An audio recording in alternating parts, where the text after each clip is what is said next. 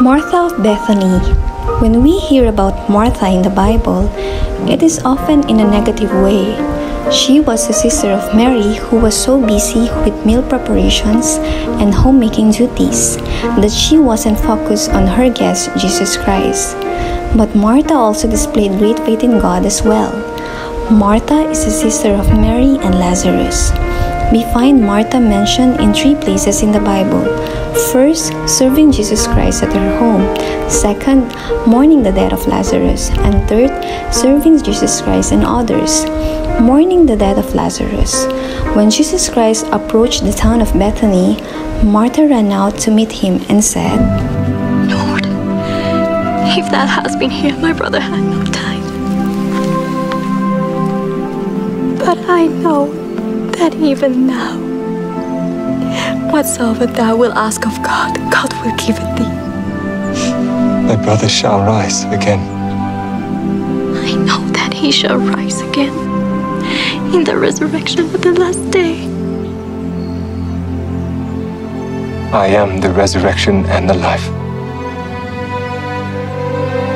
He that believeth in me, though he were dead, yet shall he live.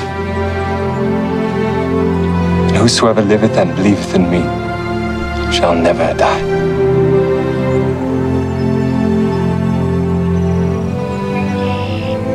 Believest thou this? Yea, Lord, I believe that thou art the Christ, the Son of God, which shall come into the world. Martha's faith was rewarded after the death of Lazarus. Jesus Christ raised Lazarus from the dead.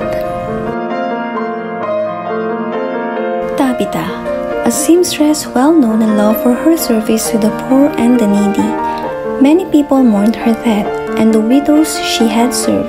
When Tabitha's loved ones found out that the Apostle Peter was staying in the nearby town, they asked him to come to them in their time of mourning.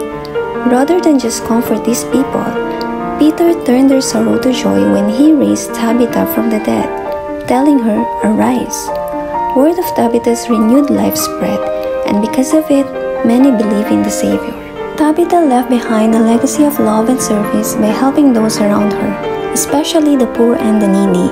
In the scriptures, she is described as a woman full of good works and alms deeds. President Thomas S. Monson said, "To me, the scriptural reference to Tabitha, which describes her as a woman full of good works and alms deeds, defines some of the fundamental responsibilities of Relief Society, namely, the relief of suffering, the caring for the poor, and all which that implies." Mary Magdalene, one of the Savior's most devoted disciples, showed an enduring example of faithfulness. Mary was among several women who witnessed the crucifixion of Jesus Christ.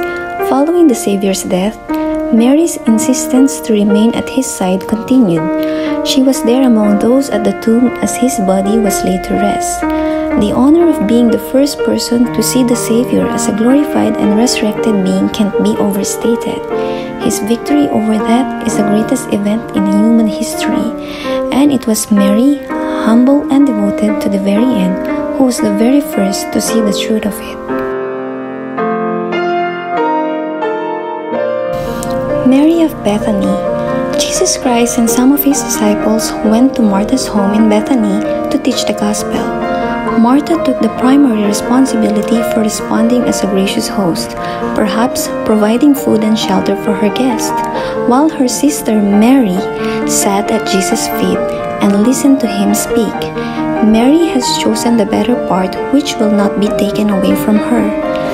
The sisters' different approaches to serving the Master teach us to respect and honor those who manifest discipleship in different ways. Jesus' teachings in this story also show his perspective that women were free to choose how to serve and how to show discipleship.